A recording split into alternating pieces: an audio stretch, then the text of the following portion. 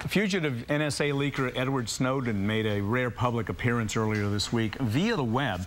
He was speaking via satellite to an audience of thousands of people at the South by Southwest Interactive Festival taking place in Austin, Texas. Snowden urging participants to help fix the government's surveillance program.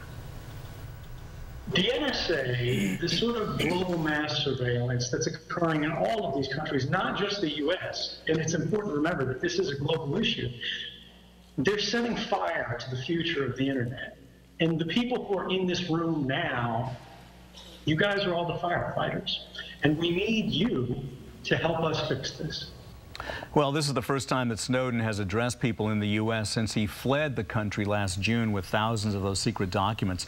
Joining us now to talk about that is Kym McNicholas with more about South by Southwest. Right. It's not just a music festival anymore. It's really become an interactive festival, hasn't it? Right. You have Edward Snowden there. You even had Chelsea Clinton, who actually showed up. And you can't forget about all of the musicians and all of the celebrities, including John Swartz from USA Today had an article that he wrote, and he said, you know, I had a little bit of a Lady Gaga spot. Oh, really? She's there yes, too? She was there so too. It's an official event now. Okay. Exactly. But surprisingly, Lady Gaga, the wearables actually really caught my eye because Google announced that it's releasing its SDK for wearables, its software developer kit. And basically what that means is it's saying, hey, we have these devices and we want programmers to come in and develop features and functionality for them, particularly the Google Glass. You've seen those Google glasses. Oh, yeah. And also their new smartwatch. Well, we haven't heard much about the smartwatch, have we? No, we haven't. Imagine, remember those calculator watches that they used to have? My dad got me one. I was so bad at math. He's like, that'll help you on your test. But it's going to have so much more functionality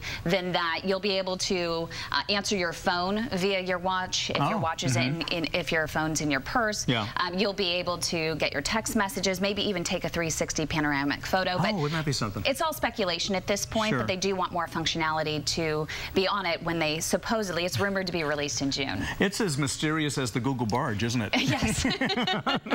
They're hiding something in there. Well, let's talk a little bit about anything else that stood out to you on that platform at South by Southwest. Well, actually, so investors were really talking about an Austin-based startup called Pristine. And what Pristine is making is the first ever HIPAA-compliant video-based communications tool for doctors on Google Glass. And so what it's being used for right now is wound care and dermatology. And it allows a specialist to come in remotely using this Google Glass and help diagnose patients, help in surgery, help train medical students. And all the doctor has to do is stream video straight through the glasses to a specialist. That is amazing. And they can help diagnose patients. Yeah. What a wonderful application this could be. There's so many applications for this technology. Yeah, there's one called Bionym?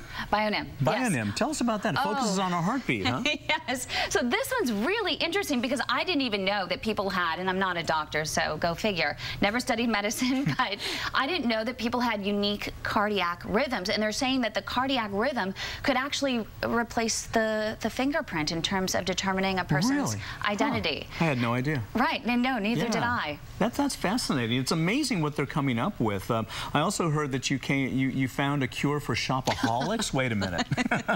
Okay, yeah. I don't know if you would call it a cure. I mean, it could further compound the problem for a shopaholic. But Discovery Labs, actually right out of here in San Francisco, has developed an app that allows a user who has Google Glass to take a picture of someone's piece of clothing. Let's say you liked my shirt. And so you could take a picture of it using Google Glass. And then the image recognition technology in this app would scour the web looking for something that's actually similar to this. It would allow you to buy it right then and there online. Isn't that something? Oh boy, I don't know if that's going to cure shopaholics or just make it easier for them. Also on this topic of fashion, you were talking about that you found the cuff, a combination of fashion and security, right? Have you seen that? It actually is, it's a security alert system that's embedded in jewelry. Incredibly inconspicuous. Let's say you sense danger. Is that what we're looking at there? Okay. So those are the bracelets, and there you go. You can see the chip actually going in. And if you sense any sort of danger, all you need to do is squeeze the wristband or press a button on the necklace, and it sends a push notification to your friends and family that you program into the system, and it also sends your location.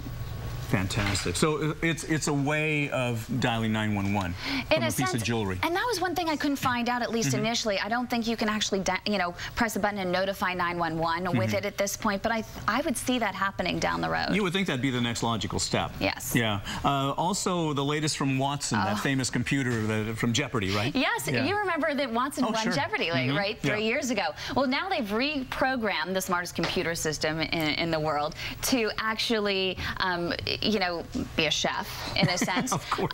It's analyzed thousands and thousands and thousands of recipes out there, and after analyzing all these recipes, all you have to do now is input a region, like Cuba, Brazil, or Czechoslovakia, and input a couple of ingredients and the type of food that you want, a soup, a pie, a casserole, and then boom, it pops out with a recipe, a brand new recipe, and the chefs are serving, for example, a Czech pork belly moussaka with peas. Of course. And it can't, right? That's you would come up with that on your own. Yeah. Well, what we need now is some way for it to cook the meal. Yes. As well.